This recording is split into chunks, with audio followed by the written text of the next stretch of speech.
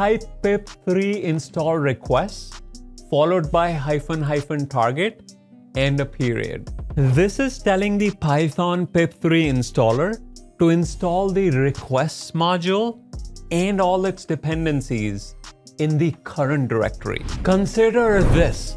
You have an AWS Lambda function that requires external Python libraries to execute. Can you use Visual Studio Code to upload the Lambda function archive with external dependencies? Let's find out. Let's start by navigating to the Lambda service, then click on Create Function and give it a name. Choose Python from the runtime dropdown, click Create, then scroll down to the code source section. Here, I'm going to copy-paste pre-written Python code that starts by importing requests and JSON module. Inside my Lambda handler, I'm using the requests.get method to call this API URL and grab the current New York City weather. On line 9, I'm converting the output text into a JSON object, then extracting the current temperature in the current_weather variable. Finally, on line 13, I'm returning the current NYC weather string. Click on Deploy to deploy your changes, then click on Test and hit Invoke to execute your Lambda function.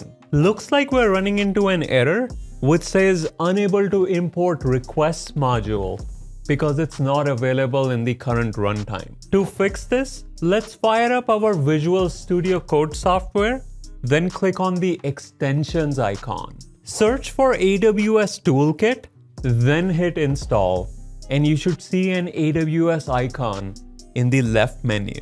Click on Terminal in the top menu, then hit New Terminal and enter AWS Configure. Here, copy-paste the access key ID and secret access key of your IAM user, then select a default region name and default output format. Next, click on the AWS icon, then expand Lambda in the Explorer window. Find your current NYC weather function, right-click on it, then hit Invoke on AWS, followed by Invoke, and you should see the same error message which says unable to import requests module. Next, click on the File menu, then select Add Folder to Workspace, then create a new folder. I'm going to call it AWS-Workspace, then go inside this folder and create another folder and call it the same name as your Lambda function. Inside this folder, let's create a new file and copy-paste the contents of your Lambda function. Save this file as lambda_function.py. Then head back to the terminal window.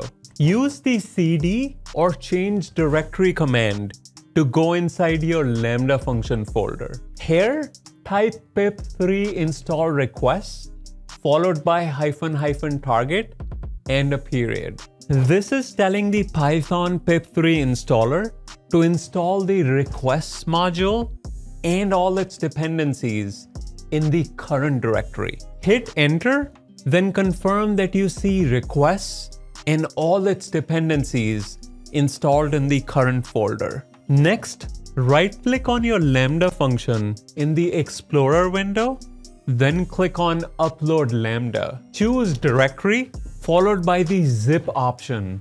Then select your Lambda function folder. Hit yes, and you should see a message saying Uploading Archive to Lambda. After your function is successfully uploaded, head back to the Lambda console and hit refresh. Confirm that you see requests module and all its dependencies under your Lambda functions folder. Click on Test, then hit Invoke to execute your Lambda function and confirm that you see current NYC weather without any errors.